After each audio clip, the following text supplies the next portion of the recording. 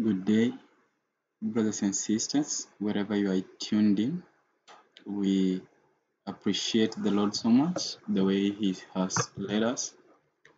For those who are in East Africa, it is 3 minutes to 8 p.m. in the night.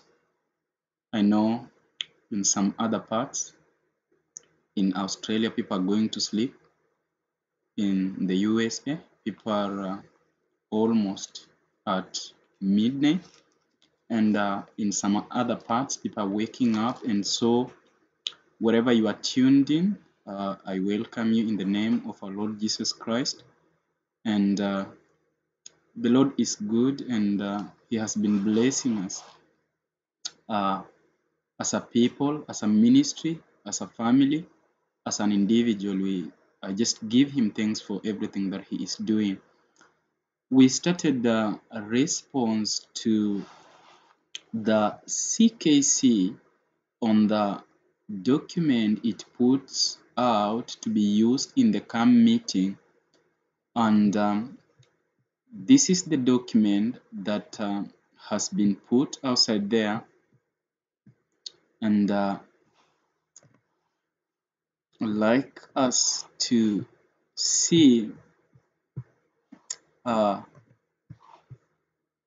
to look at it, and this is the responses we are making. This is the document that has been put outside there by Pastor Jeremy Mwenda Marambi, the Central Kenya Conference, and the CAM meeting Bible study, the Bible study for the CAM meeting, Lessons 2019. There is a section, the attack on the doctrine of the Godhead. I went through the first pages or the first day, yesterday, the concept of the Trinity. I didn't finish it up because it was finishing with Matthew chapter 28 verses 19, and I'll read it from Matthew chapter 28 from verse 18. And so on day one, Pastor Jeremy Marambi says Trinity is in Matthew chapter 28 verse 19. As you can see it on your screens, the people who are watching or the people who are listening. He says, although the word Trinity is not in the Bible, the question we should ask is whether the doctrine of the Trinity as a numerical three is in the Bible with reference to divine beings. Throughout his theological and biblical number, 3 explicates the name of the Father, the Son, and the Holy Spirit, summarizes the threefold name, and I'll be coming to this point later. Therefore, he says, go and make disciples of all nations, baptizing them in the name of the Father and of the Son and of the Holy Spirit. That is what Pastor Marambi actually says and quotes the verse there. And so I'd like us to get into the second response, Matthew chapter 28 verses 19, but I'll read from verses 18 and cover it through verses 20. And so let us bow for a word of prayer as we seek the Lord to give us His Spirit so that we may be able to look in His Word. Our Father which art in heaven, we thank you for this time of sharing. Lord, we want just to speak that which is written in thy word and in inspiration, and help us, Lord, to speak what is truth and to speak it in a simple way that even a child will understand.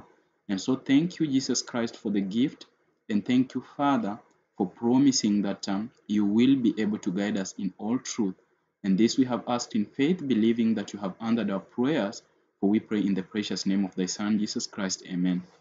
And so let us measure what the pastor has put out on Matthew chapter 28 by saying that 3 always replicates the Father, the Son, and the Holy Spirit.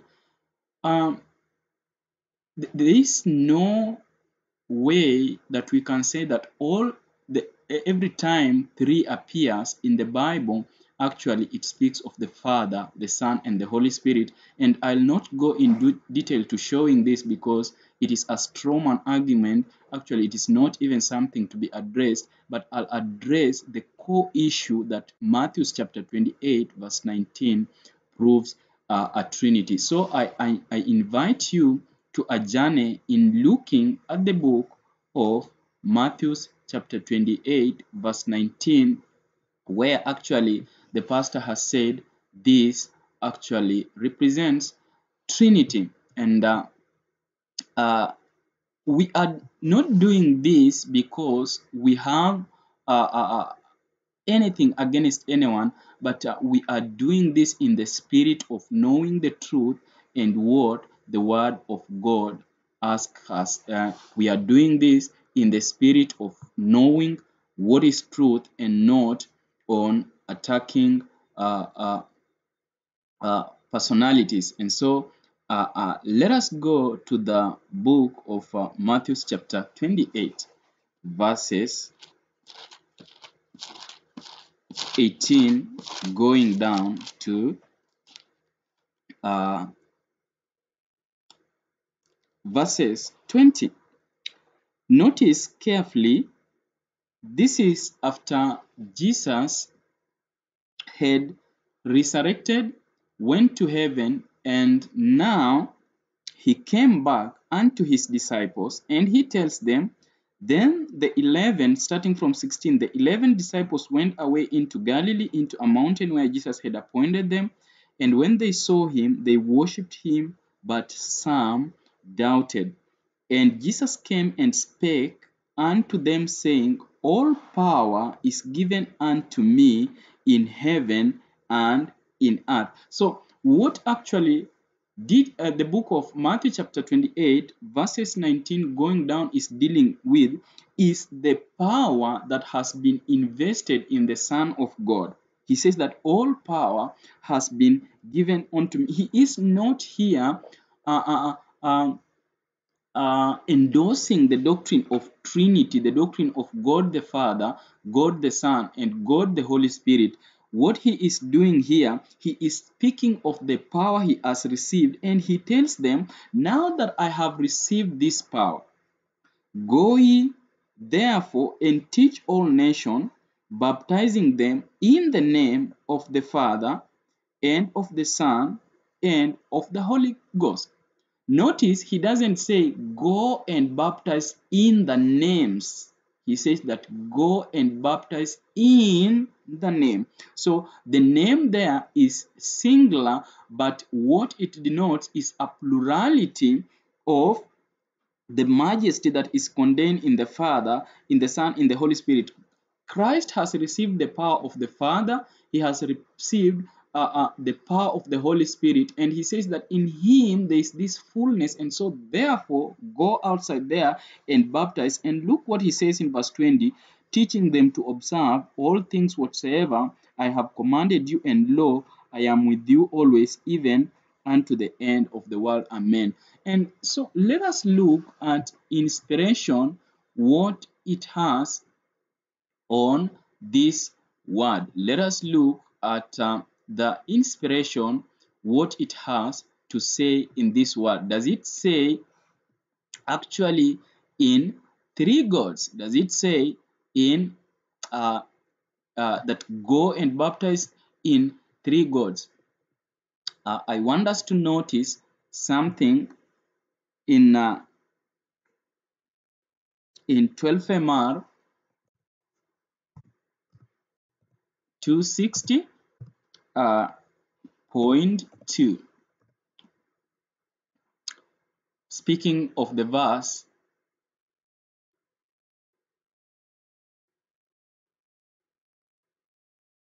12 MR, and this is it. 12 MR, my sister, 260.2. It says, before he left them, Christ gave his followers a positive promise that after his ascension, he would send them the Holy Spirit. Go ye therefore, he said, and teach all nations, baptizing them in the name of the Father, And there it says, inspiration says, a personal being, and of the Son, a personal Savior, and of the Holy Ghost sent from heaven to represent Christ. So, Sister White, under inspiration, quoting the book of Matthew, chapter 28, verse 19-20, he doesn't speak about three gods, or God the Father, God the Son, or God the Holy Spirit, but he speaks of what the verse means under inspiration. Why are they to teach in the threefold name?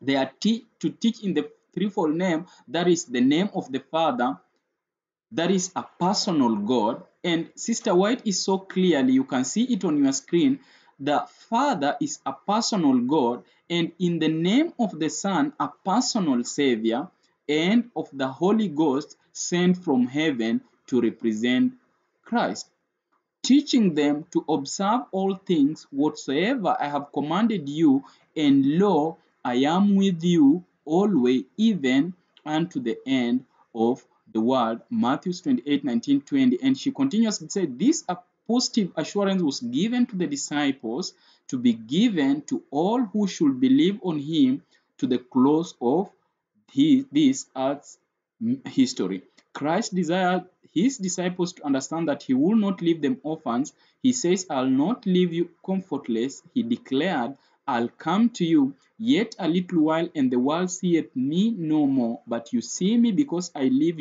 you shall live also. Verses 18 and 19. A precious, glorious assurance of eternal life. Even though he was to be absent, their relation to him was to be that of a child to its parents. So Sister White is so clear under inspiration, saying that in the name of the Father means a personal God. In the name of the Son, it means a personal Savior. And of the Holy Ghost, it is a representative of Christ himself. It is a representative of Christ himself. So this verse doesn't actually prove anything to do with the Trinity. Only what it proves that there are three which are mentioned, which is the Father, a personal God, the Son, a personal Savior, and the Holy Ghost sent from heaven to represent Christ. And we found out that yesterday, who the Holy Spirit, or where the Holy Spirit comes, it is the Spirit of the Father which is shed forth to us through the Son. And there is no harm in looking at this verse once again, that where does the Holy Spirit actually come from? Go with me to the book that we read yesterday, the book of Acts, chapter 2, the book of Acts chapter 2, verses 33. This Holy Spirit, where does it come from? Is it another being that is being mentioned in Matthew chapter 28, verse 19? Let us look at the Bible once again, where the Holy Spirit comes from. The book of Acts chapter 2, verses 33. Acts chapter 2, verses 33, and I have it there. Therefore, being by the right hand of God exalted, and having received of the Father the promise of the Holy Ghost, he has shed forth this which you now see and hear. So Christ received the promise of the Holy Ghost and shed it unto us. The book of Titus, let us go to the book of Titus. Where does the Holy Spirit come from in this scenario? Why the people should be baptized in the Spirit? And I'll be dealing with this verse in more detail. The book of Matthew chapter 28, verses 19. The book of Titus, brothers and sisters, chapter 3. Titus chapter 3, verses 5 and verses 6.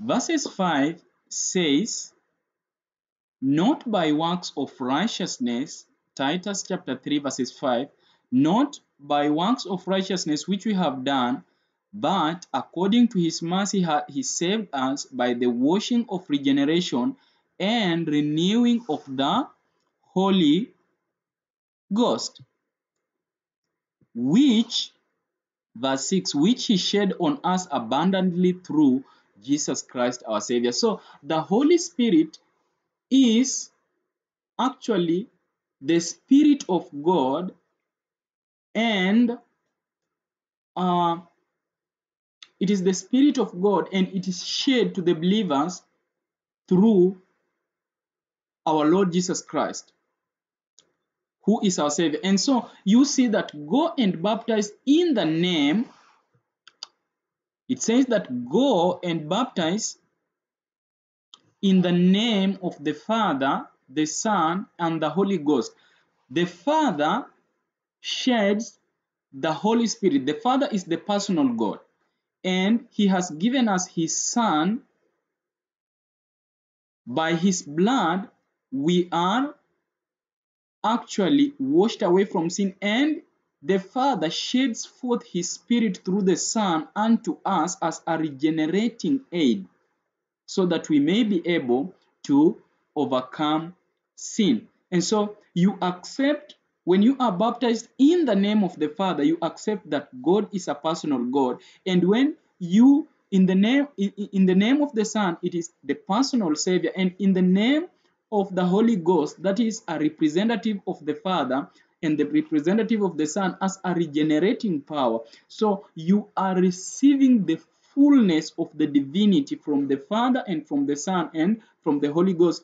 The Holy Spirit is given in the fullness of the Godhead, in the fullness of the divinity of the Father and the Son, so that it be a regenerating power unto our lives. So the book of Matthew chapter 28 verses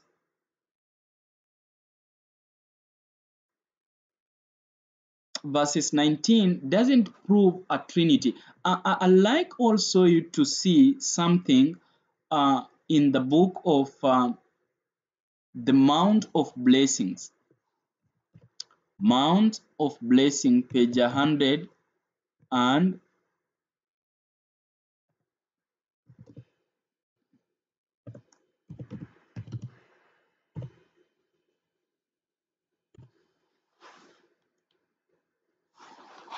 Mount of Blessing, page 132, paragraph 1.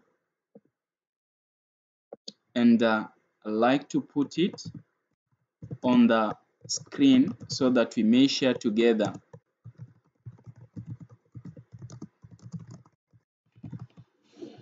Like to put it on the screen, bear with me, so that we may be able to share this together.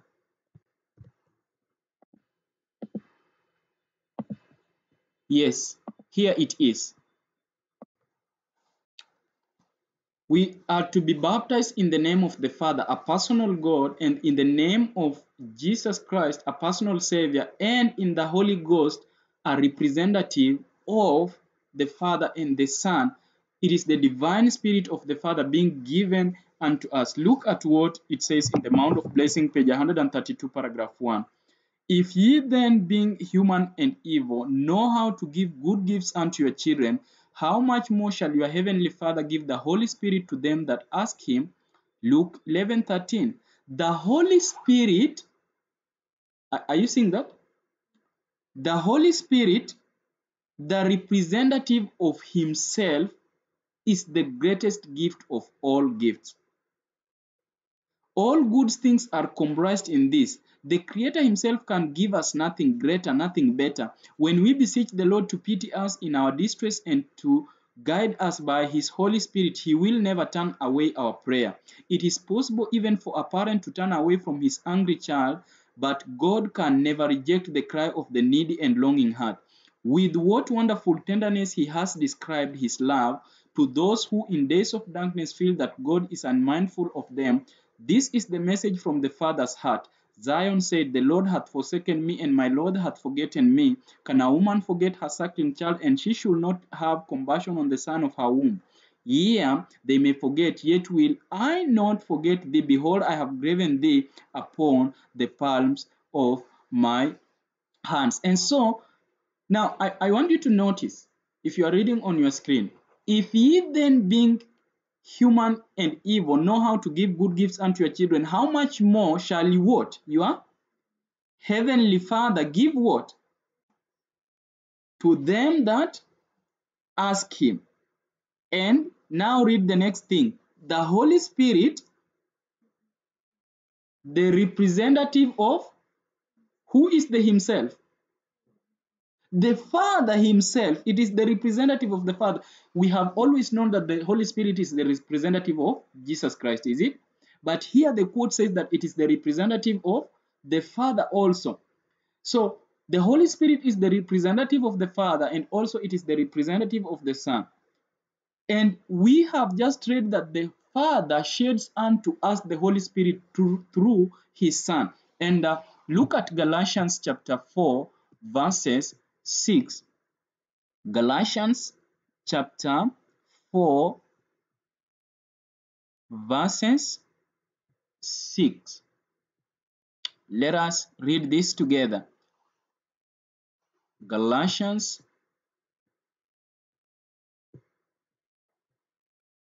chapter 4, verses 6. It says, and because you are sons, God has sent forth the Spirit of his Son into your hearts, crying. So what has been sent unto our hearts? The Spirit of the Son. And this Spirit of the Son, who is the source? The Father is the source, because it says in Titus chapter 3 verses 6 that the Father has shed forth his Spirit to us through his Son. And so because we are sons, he has sent us the Spirit of the Son in our hearts. And so when we get baptized, what we receive is the Spirit of the Father shed to us through the Son. It is the Spirit of the Father shed to us through the Son. This is also proved in Desire of Ages. Look at Desire of Ages. Desire of Ages.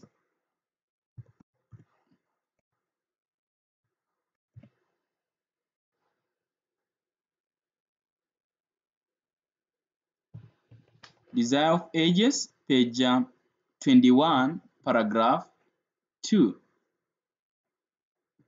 Desire of Ages. All things Christ has received from God, but he took to give.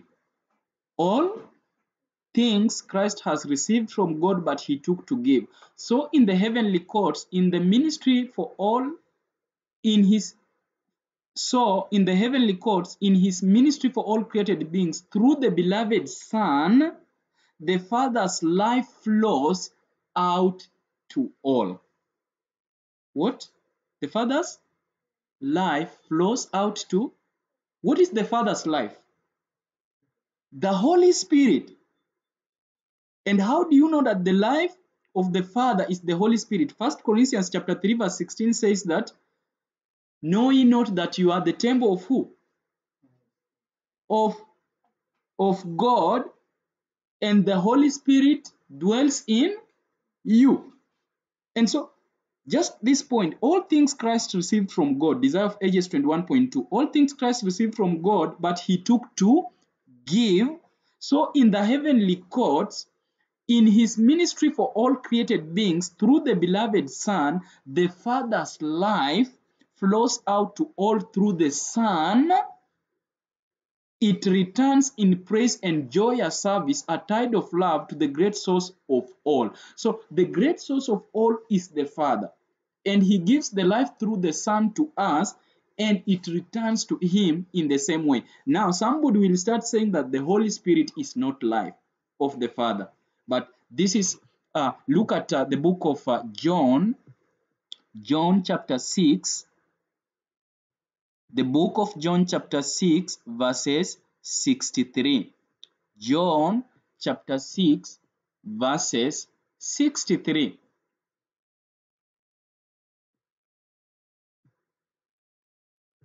Beloved, I hope you have your Bibles, you have your notebooks, you are writing these things. John 6:63 says, "It is the spirit that quickeneth." Are we seeing that? "The flesh profiteth nothing. The words that I speak unto you, they are spirit and they are life." So the spirit, because we know that the word is the carrier of the Holy Spirit, the spirit is life. And we have been just told from the Father, the life flows through the Son unto us. So in his presentation, Pastor Marambi saying that the book of Matthew chapter 28 verse 19 proves a trinity of God the Father, God the Son, and God the Holy Spirit. Actually, this verse doesn't prove, but it just tells us the ones or what is involved in our baptism and what is involved in our salvation. We have the Father, who is a personal God according to 12 MR 260 paragraph 2. He is a personal God, and we have Jesus Christ, who is a personal Savior, and we have the Holy Spirit, which is the representative of the Father and the Son, and it is the Spirit of the Father, the life of the Father, which is shared unto us through His Son. But I want to take this to another level in the book of uh, Matthew chapter 28 verse 19, and I hope you will be benefited by this presentation. While looking at the book of Matthew, it has a three, and yes, I agree, it is the Father, the Son, and the Holy Spirit, and we understand how this is. But frequently we have triads used in the Gospel of Matthew, and we have to look at how it is used in various places. And this is what, when you look at Matthew's in totality, he said that three always represent the Father, the Son, and the Holy Spirit, but this is not the case. And when you look like at the book of Matthew chapter 1 verses 2 to 17, the genealogy of Jesus Christ itself, it's split in three lots of 14 generations. And in Matthew chapter 1 verses 20 to 2 verses chapter 1 verses 20 and chapter 2 verses 13, you find that Gabriel comes three times to Joseph. The wise man brings three gifts, and we have three temptations in the wilderness. Jesus' ministry is composed of teaching, preaching, and healing. And uh, we have three examples of petition: ask, seek, and knock. There is a myriad of three in the Bible, but this always does not prove that actually this is a trinity, but it proves economically how God works in our life.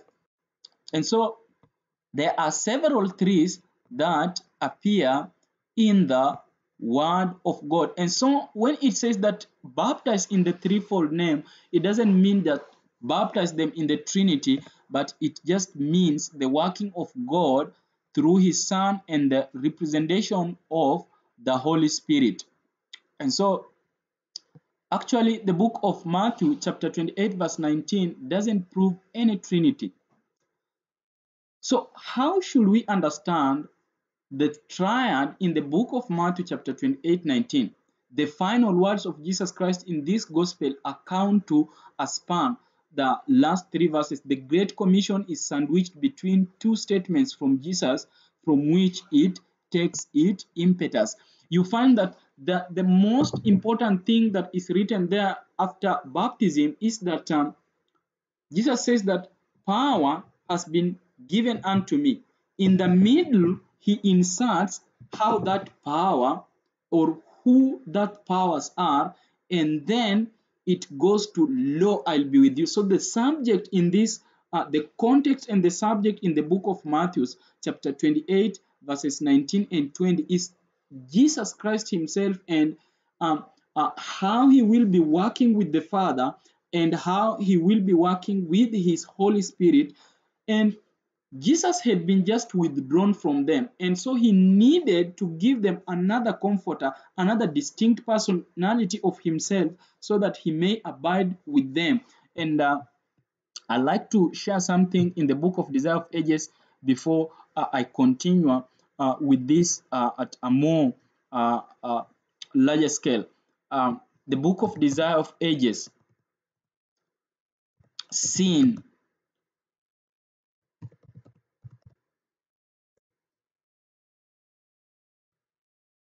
I want us to look at Desire of Ages, page 671.2, and why Jesus is talking about the Father working through Jesus Christ and Jesus Christ working in us through his Spirit.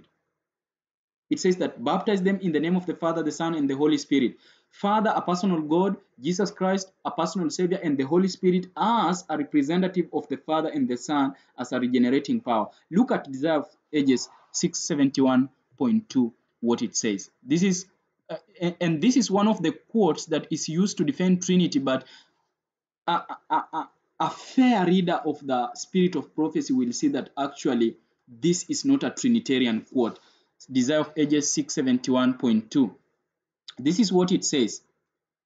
In describing to his disciples the work, the office, work of the Holy Spirit, Jesus sought to inspire them with the joy and hope that inspired his own heart.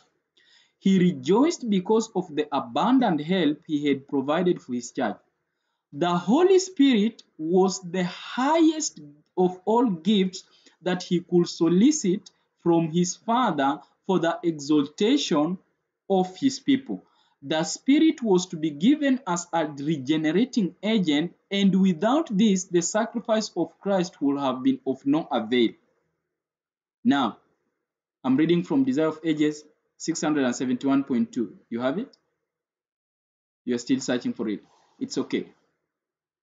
She says, and I want us to capture this very well, because this is a quote that has been used to prove Trinity, but actually it doesn't prove Trinity. Look at what the quote says now, and I'd like us to listen to it. It says, the power of evil had been strengthening for centuries, and the submission of men to this satanic captivity was amazing. Sin could be resisted and overcome only through the mighty agency of the third person of the Godhead, who will come with no modified power. Sin could be resisted by what? The third person of the Godhead, who will come with no modified energy. Now you will ask yourself, who is the third person of the Godhead? Is that a fair question to ask? Yes, sin could be overcome by the third person of the Godhead. And it says, who will come with no modified energy, but in the fullness of divine power. It is the Spirit that maketh effectual what has been wrought out by the world's Redeemer. It is the Spirit that the heart is made pure. So the third person of the Godhead is the Spirit. Is it? He said that the third person of the God, sin could be resisted by the third person of the Godhead. And she says that it is the Spirit that makes effectual what has been wrought out by the world's Redeemer. It is the Spirit that the heart is made pure. Through the Spirit, the believer becomes a partaker of divine nature. And listen now, she says, Christ has given his Spirit as a divine power to overcome all hereditary and cultivated tendencies to evil and to impress his own character upon his church. So the third person of the Godhead, which would make a person overcome sin, we are told it is the divine power, the Spirit of Jesus Christ. Desire of Ages 671.2. And so the book of Matthew, brethren, does not prove a trinity of any kind of God the Father, God the Son, or God the Holy Spirit, but it proves an economic three that will work for our salvation. That is the Father, the Son, and the Holy Spirit. They are regenerating power in our life, and it doesn't prove that is a trinity. And so Christ says, all authority has been given to me. Go ye therefore and make disciples. In this book of Matthew chapter 28 verse 19, there is a chiastic structure of it. Of those who understand a chiastic structure, there is the beginning of the context of a passage, and there is the middle point, and there is the end, but the strength is put in the middle. And so going into the world is the beginning of that passage, and then in the middle baptizing, and then at the end it says that I am the one. And so what is said at the beginning and at the end strengthens what is in the middle. So at the above, we have Jesus Christ commissioning the people to go because all power has been given to him. At the end, he repeats in another way the first statement, I will be with you. So it is not another person that is with the people, but it is Jesus Christ himself who is working with his people, but in a different realm. And so I like also to show why they should be baptized in the name of the Father, the Son, and the Holy Ghost. Jesus had just told them in John chapter 14 that he goes away, but he will send his Holy Spirit. We are looking at the book of Matthew chapter 28 verse 19, why you should be baptized in the name of the Father, the Son, and the Holy Ghost. And this doesn't prove a Trinity statement. I want us also to look at the way this one is put out.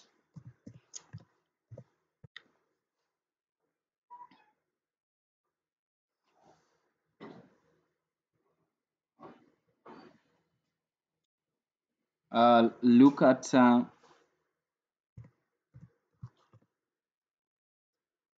let me see.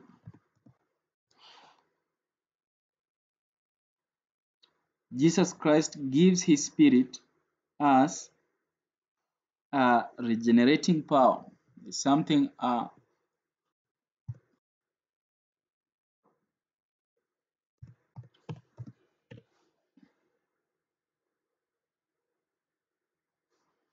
reflecting Christ. RC 129.2. Reflecting Christ, page 129.2.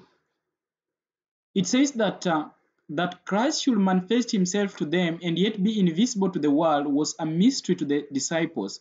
They could not understand the words of Christ in their spiritual sense.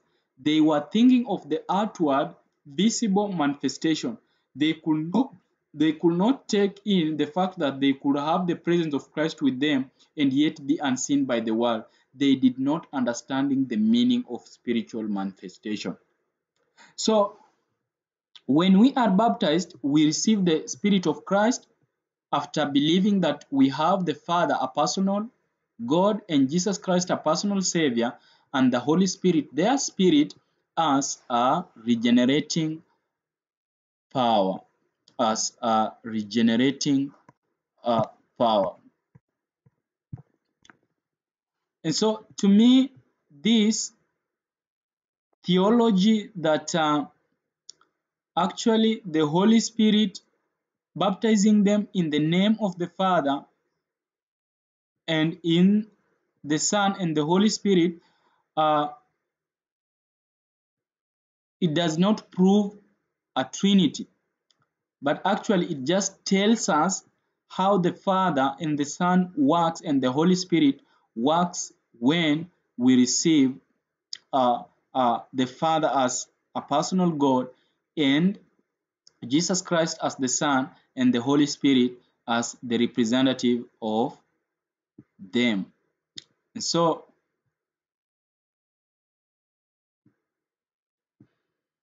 Matthew's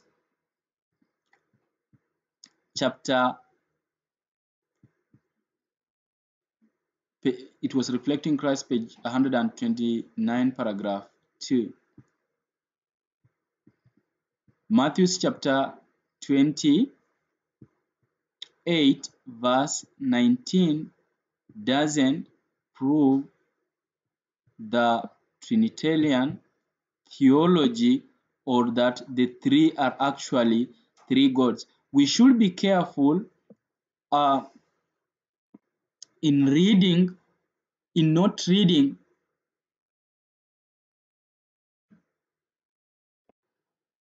what is not written.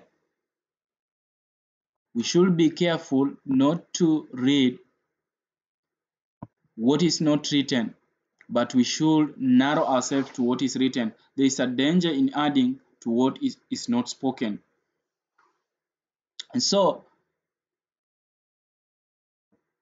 you find that after they had been told to go and baptize in the name of the Father, the Son, and the Holy Ghost, we don't find anywhere the disciples baptizing in that formula. And this is not to say that now Matthew chapter 28 verse 19 is a superior verse because the prophet has used it.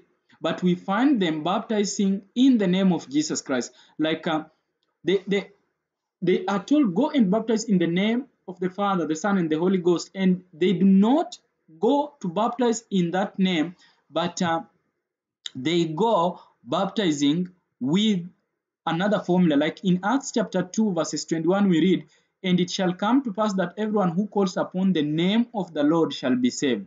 Acts chapter 2, verses 38. Let me try and put this on the screen so that we can take the verses.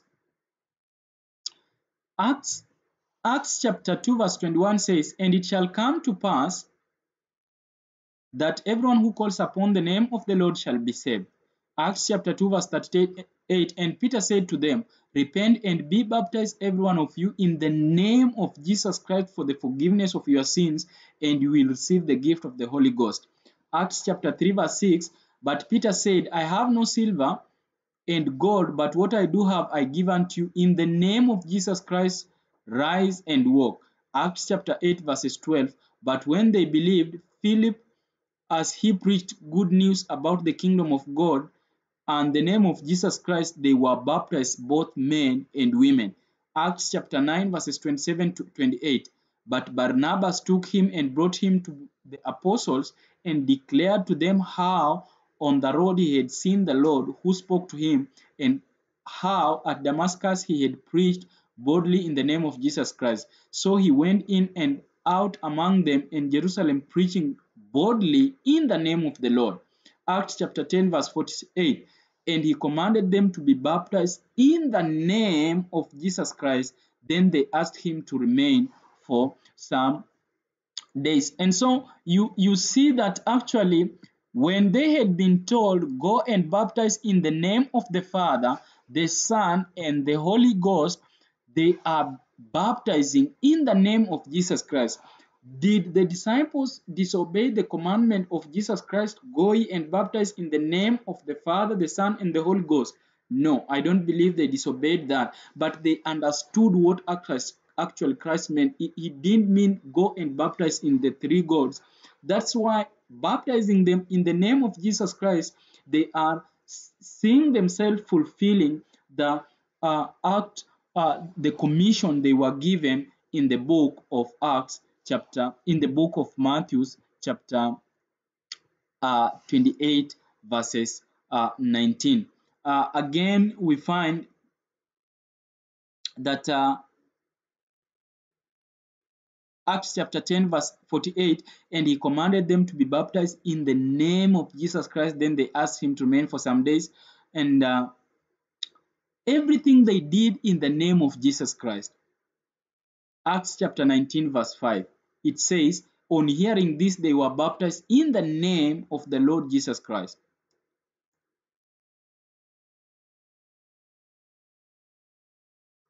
And those are the baptisms that are recorded that the disciples did, and they were done in the name of Jesus Christ. And so the disciples understood they were unfamiliar with this Trinity concept that people are saying that Matthew chapter 28 verse 19 proves a Trinity.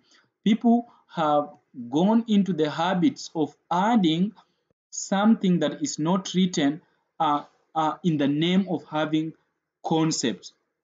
So, what is the meaning of the phrase in the name? In this last segment, I want to look at what does it mean in the name? What actually does it mean in that name? This is what I labor in this last session.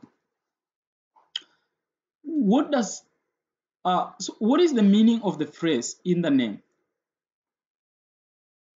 When you look at the phrase itself, it has several different nuances of meaning depending on the context. It can mean a proper name, that is a surname, a family name, title, or appellation. The same word is used for each of these separate categories in English. It can mean in the character. We always know that the name holds the character. And so it says that go and baptize in the name of the Father, the character of the Father. Go and baptize them in the name of the Son, the character of the Son. Go and baptize them in the name of the Holy Spirit, the character of the Holy Spirit. And every time the Spirit in the Bible is represented in an emblematical way of it is kindness, it is represented like a dove, the character of a dove. So in the name, what is in the name is what is important. Most of the time when you find in the name, it goes with the character. It can also mean in the authority of which name is invested and the power. A name carries reputation. And so when we are baptized in the name of the Father, in the name of the Son, in the name of the Holy Spirit, when we are baptized in this threefold name, it comes with the power and authority of the name or the character of the one which you are being baptized in. You look at the book of Acts chapter 3.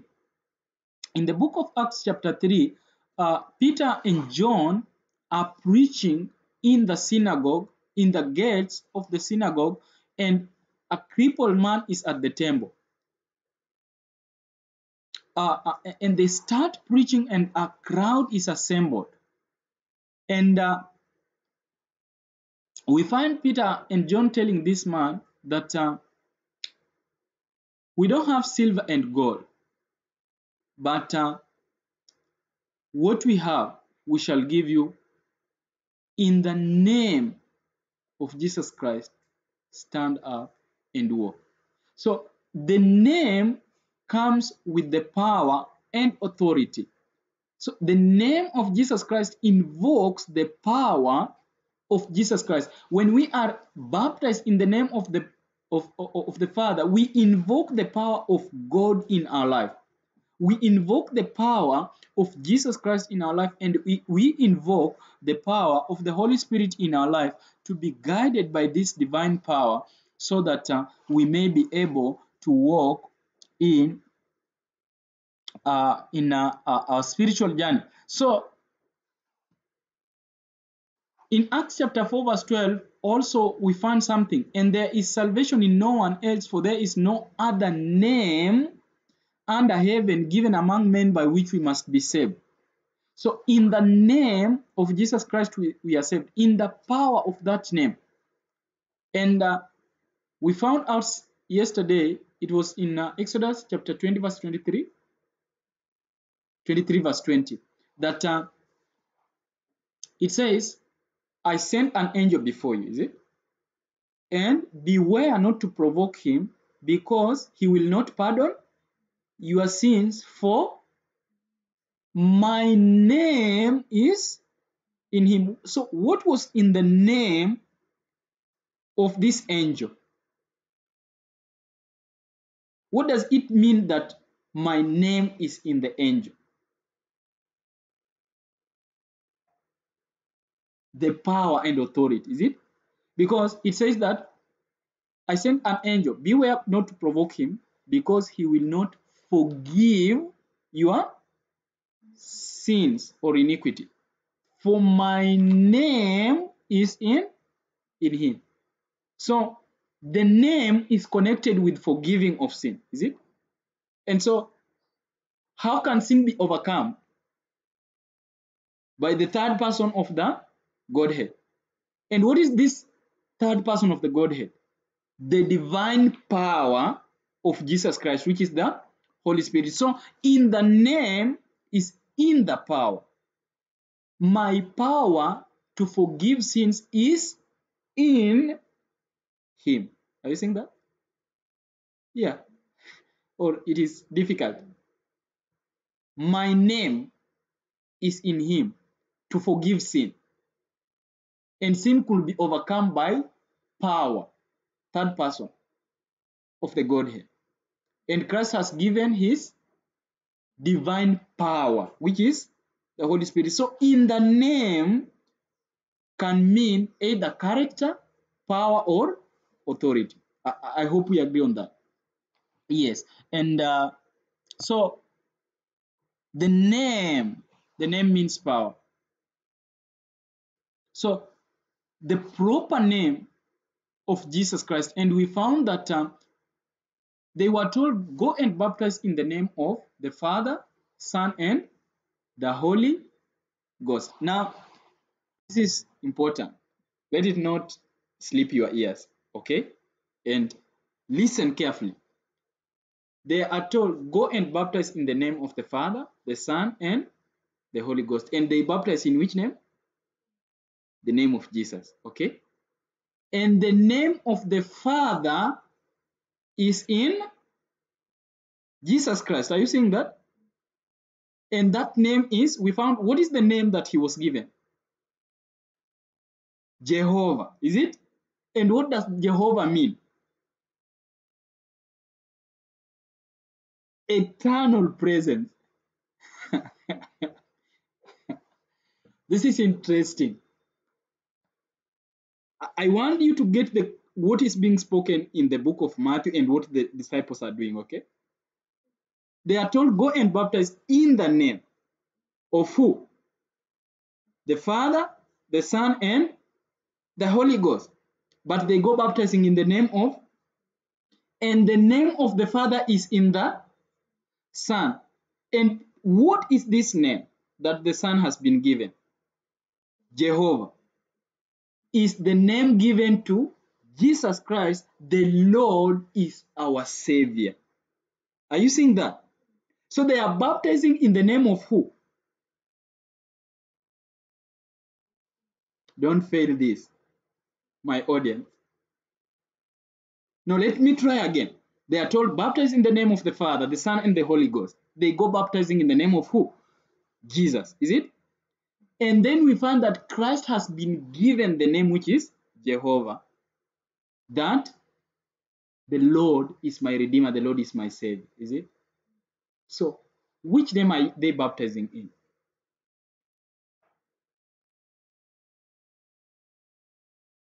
The name he has been given is the name Jehovah. But here is simply put Jesus Christ. Now, Christ has been given the name Jehovah, and it means eternal presence, is it? That is what it says.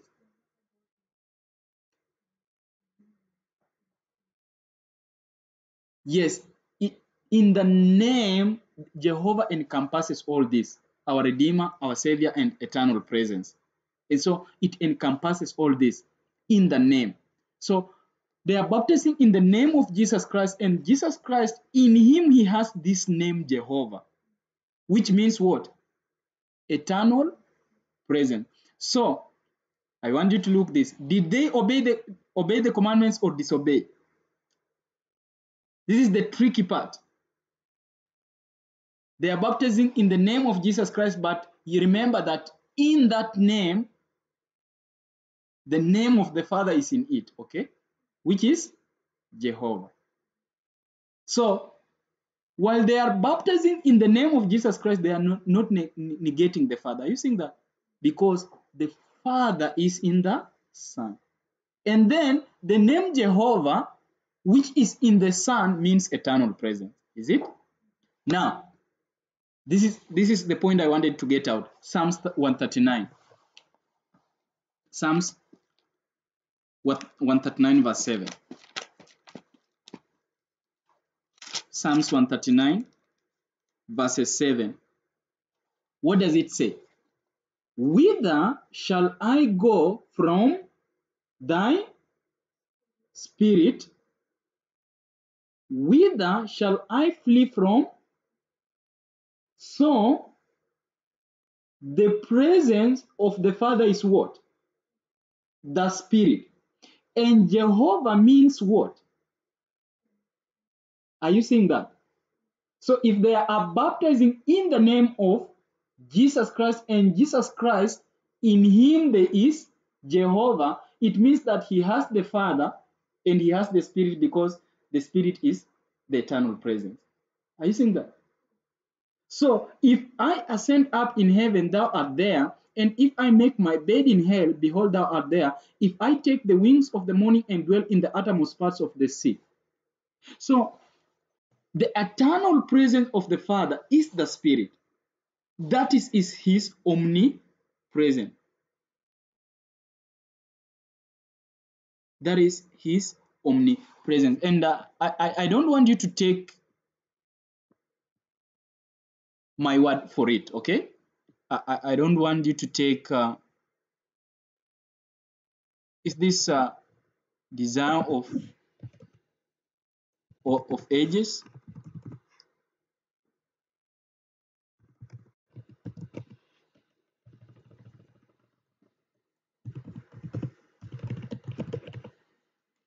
Or let me get you this, just to prove that the Spirit is their omnipresence.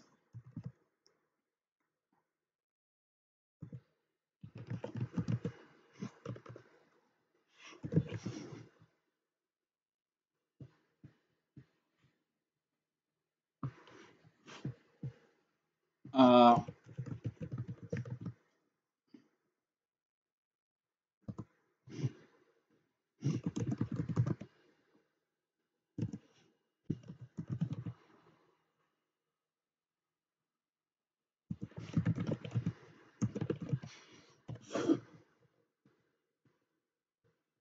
I'm looking for a place where he speaks of it is not essential for you to know what is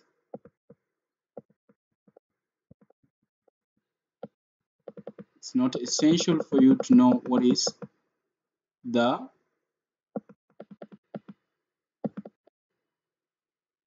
yes. Look at 14 MR 179.2. This is what I'm looking at. Don't lose me on this.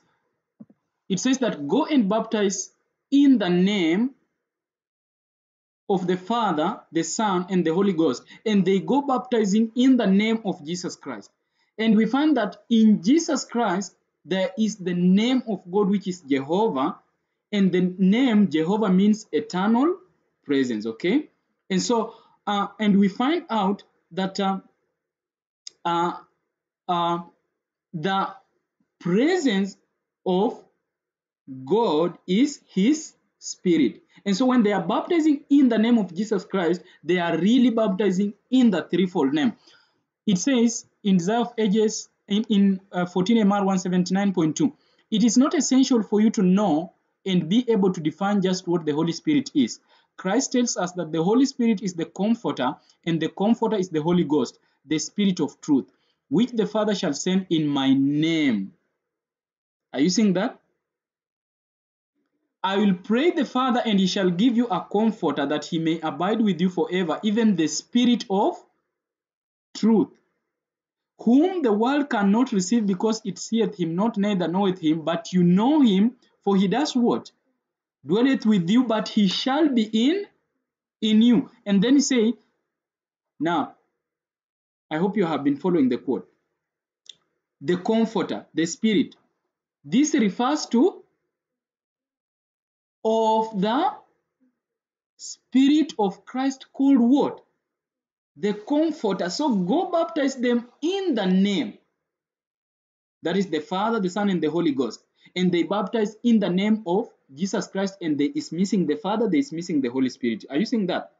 But we find that in the name, Christ has the name of the Father, which is Jehovah, and Jehovah means eternal presence, and the eternal presence is the Holy Spirit. It is their omnipresence. So I don't see that the disciples were negating to follow the commandment of God. Maybe I can just put something on the screen of what we are talking about.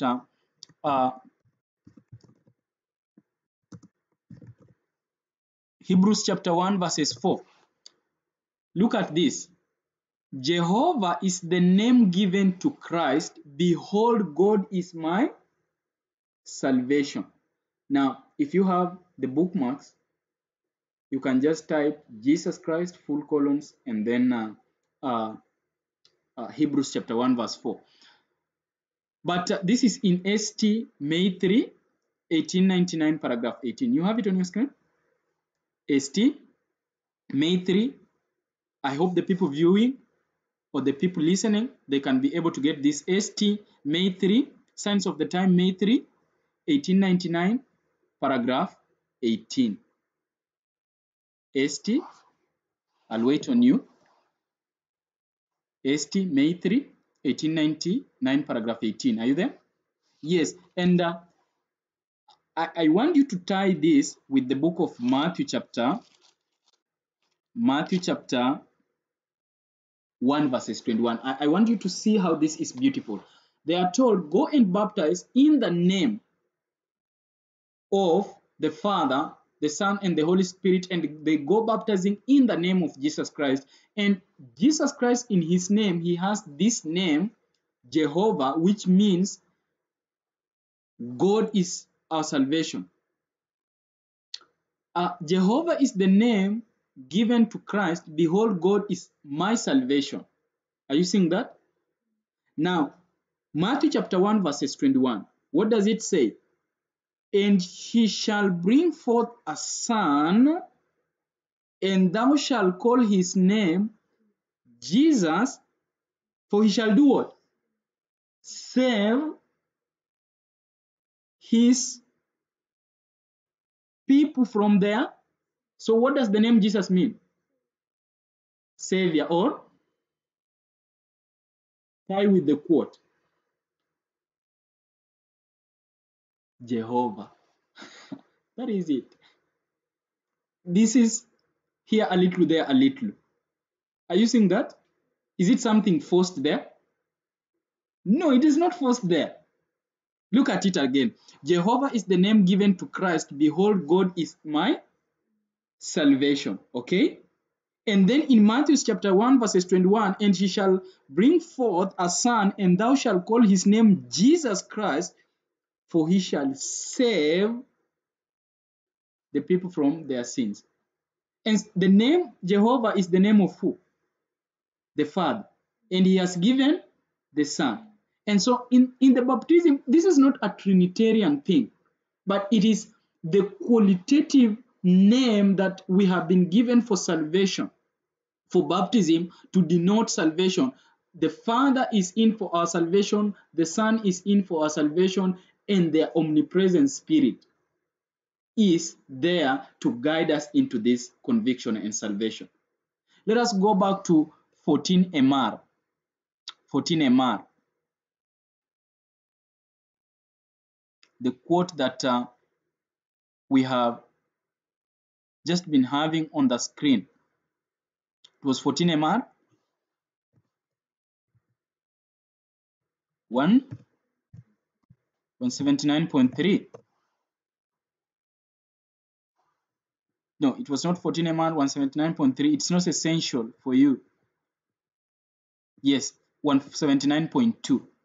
It says it's not essential to know what is the Holy Spirit, and it says that this Holy Spirit refers to the omnipresence of the Spirit of Christ called what? The Comforter. And are you seeing the verses that has been quoted there? John 14, 16 and 17. So when Christ says that he shall send forth the Comforter, what is he essentially sending? His omnipresence. His own omnipresence. And this omnipresence, where did Christ receive from? From the Father, because we are told that the Spirit is shed from the Father to us through the Son. And so Matthew chapter 28, verse 19, as we continue to see, it doesn't say, it doesn't talk about a Trinity, but it talks about the power and the authority that these are invested in.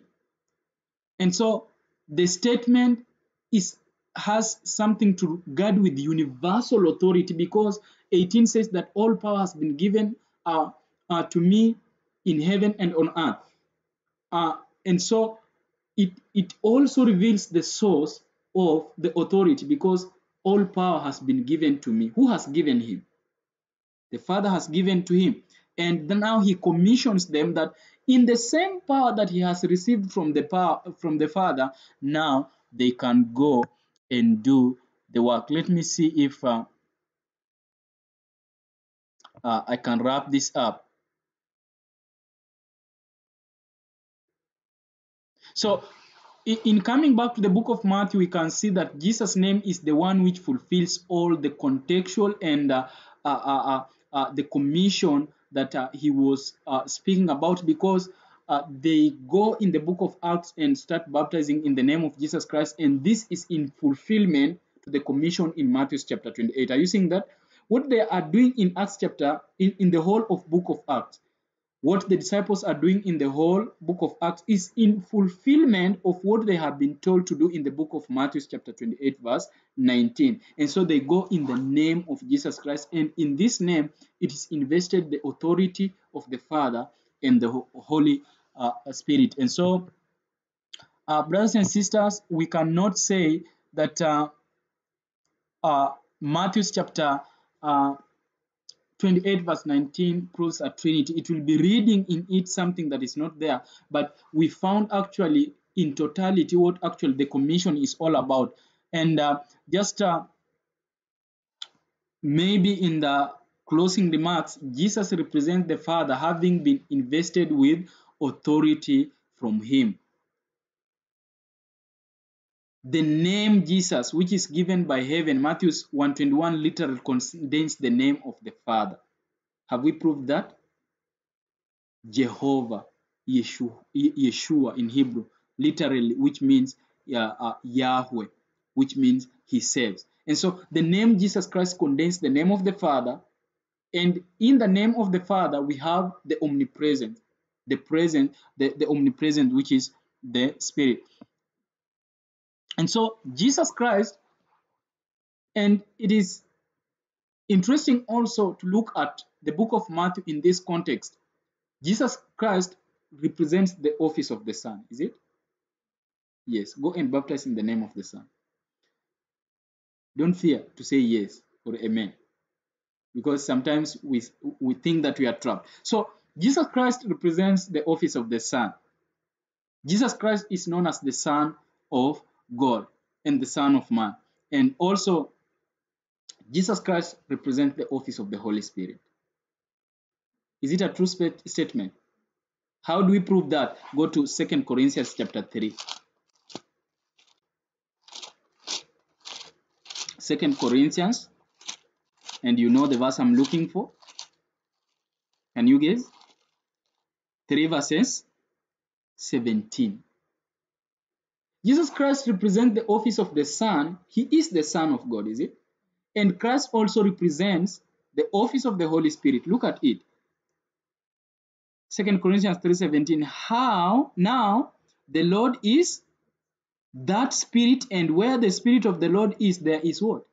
There is liberty. So you find that Christ also represents the office of the Holy Spirit. In him is the name Jehovah, and it represents the Father. It represents his omnipresence, and his omnipresence is the Holy Spirit. So Jesus Christ can act in and is acting in the name of the Son. He represents that office, and also he represents the office of the Holy Spirit. We are told he stands as the second Adam. He is a quickening spirit, and in 2 Corinthians 3:17, he is that spirit. The Lord is that spirit. And then, do you know something interesting? Jesus Christ represents the Father in that office. True or false? Behold, the children which the Father has given unto me. And if you have children, what are you called? A father. Or if you are a she, then you are a mother. Or you can be called a guardian. So Jesus Christ represents this threefold name: the name of the Father, the name of the Son, and the name of the Spirit. So the Great Commission is carrying the authority, the power of the Father, and the Father has invested in the Son this authority. And then Jesus Christ, by his abiding presence, he sends the people to do uh, this work. And look at Isaiah chapter 9, verses 6. We are told, "For unto us a child is born, a son is given, and the government shall be upon his shoulder, and his name shall be Wonderful, Mighty God, Everlasting Father, and Prince of Peace." So look at closely at Isaiah chapter 9, verse 6. Christ is embodied with the threefold name. Are you seeing that? Look at Isaiah chapter 9, verse 6. For to us a child is born, to us a son is given, and the government shall be upon his shoulder, and his name shall be called Wonderful Counselor, Mighty God, Everlasting Father, Prince of Peace. So Jesus Christ is representing this office, three office. The first name is the Son, is it? And then it says that the Wonderful Counselor. Who is the Counselor? The Holy Spirit, Mighty God, and then Everlasting Father. So in Christ is embodied the threefold name. Are you now starting to see that it's not something Trinitarian, but it is the qualities embodied in this name that Matthew is trying to deal with? And so Christ in Matthew chapter 28, verses 19 actually has this threefold name. And so I'd like to rest my case there. And there's a lot that can be spoken of this verse.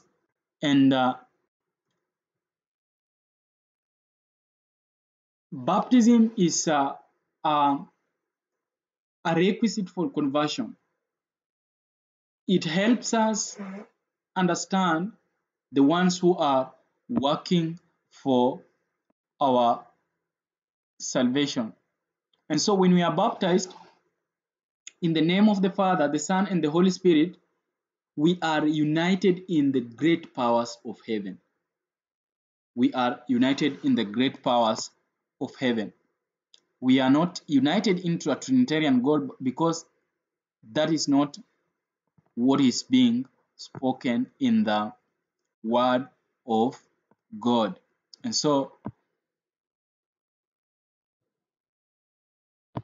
I hope this helps us and sheds more light on the book of Matthew, chapter 28, verse 19. And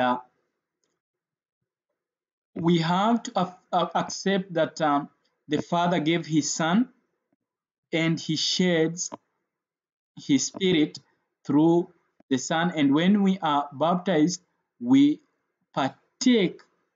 2 Peter 1:4 says that we partake of the divine nature. We partake in divine nature. And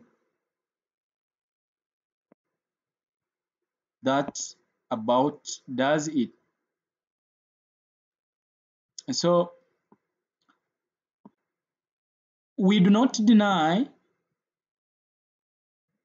the Father, the Son, or the Holy Spirit.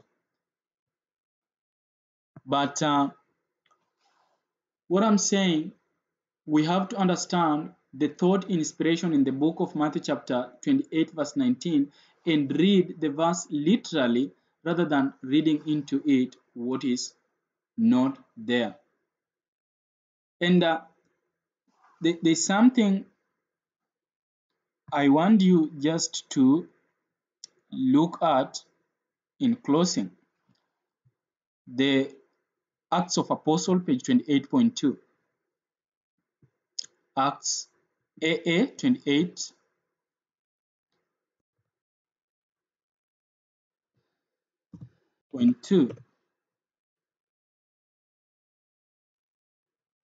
AA 28.2. The disciples were to carry their work forward in Christ's name. Their every word and act was to fasten attention on his name as possessing that vital power by which sinners may be saved. Their faith was to center in him who is the source of mercy and power.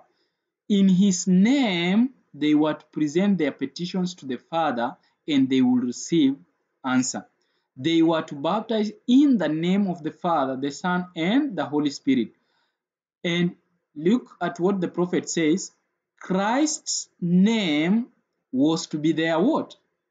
Watchword, their badge of distinction, their bond of union, the authority of their course of action, and the source of their success. Nothing was to be recognized in his kingdom that did not bear his name and superscription. And so the point is that the threefold name, actually, when they did it in the name of Jesus Christ, they represented, actually, it carried the Father, the Son, and the Holy Spirit, and Jesus Christ acts in those three offices. And so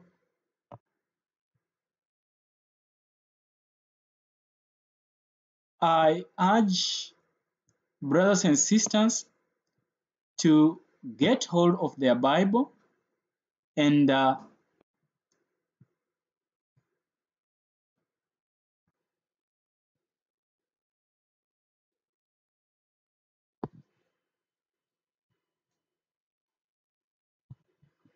I'd like to close with this. I'd like to close with these sentiments.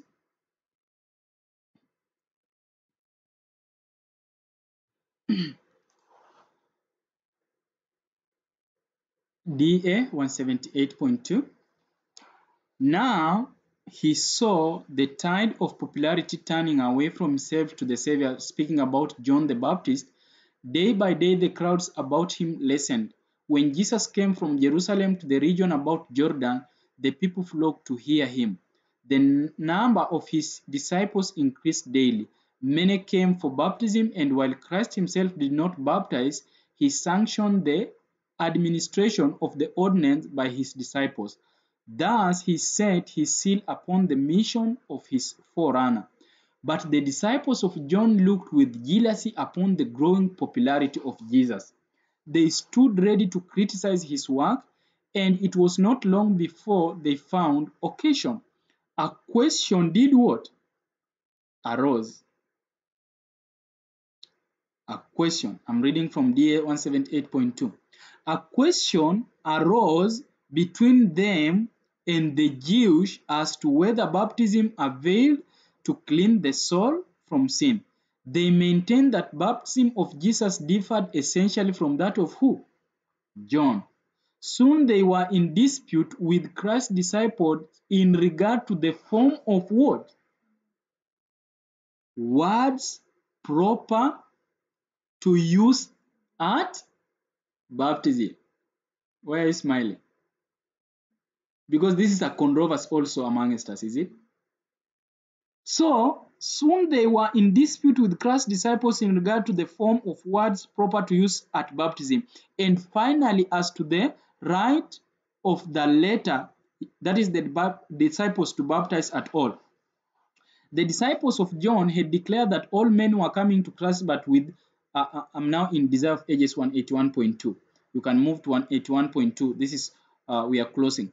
The disciples of John had declared that all men were coming to Christ, but with clearer insight, John said, no man receiveth his witness, so few were ready to accept him as the Savior from sin. But he that hath received his witness has set his seal to this, that God is true. John 3:33. He that believeth on the Son hath an everlasting life. No need of as to whether Christ's baptism or John's purified from what? It is the grace of Christ that gives life to the soul. Apart from Christ's baptism, like any other service, is of worthless form. Unless we are converted to Jesus Christ, even if we are baptized in the threefold name, it will avail us nothing.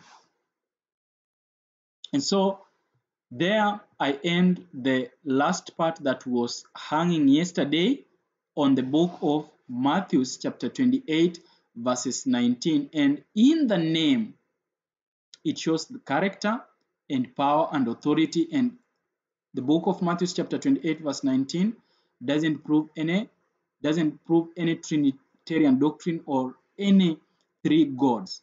Otherwise, it proves the power that has been invested in the threefold name. And we found that the disciples baptized in the name of Jesus Christ, and this was not against the commandment, but they understood that in the name of Jesus, there was the name of the Father, which is Jehovah, is our salvation. And in the name of Jehovah, it means eternal, also eternal presence, and the eternal presence of the Father and the Son, as we found in 14 MR 179.2, it is the omnipresence, which is the Spirit. So God bless us. God be with you until next time when we shall be doing the next presentation. We can pray in closing. Our Heavenly Father, we thank you for tonight. We thank you for thy grace that has carried us through in this presentation. And we continue praying that, Lord, you may continue teaching us. There is a solemn warning in Revelation that we should not add or remove of the words that are in the Bible.